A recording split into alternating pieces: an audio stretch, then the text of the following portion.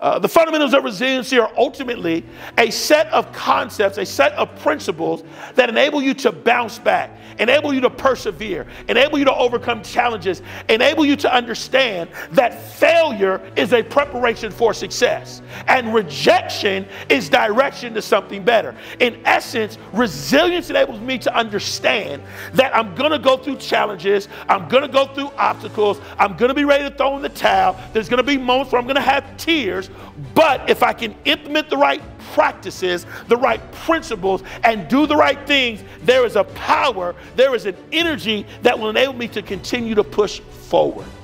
And this is what resiliency and this is what self-care did for me. And the reason I can stand here today and tell you that I'm in a better position today than I was before the pandemic is because I learned how to incorporate self-care and resilient principles into my role, again, not only as a father, not only as a leader, but also as a professional as well.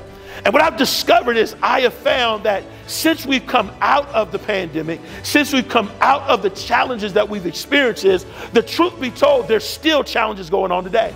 The truth be told, when I travel the country and I speak to different students, people are dealing with a variety of things. And you'll discover even in research and even in studies, people are putting more of a priority on self-care, more of a priority on mental, emotional, and physical wellness. Why? Because people understand that no job, no individual, no organization is worth my life.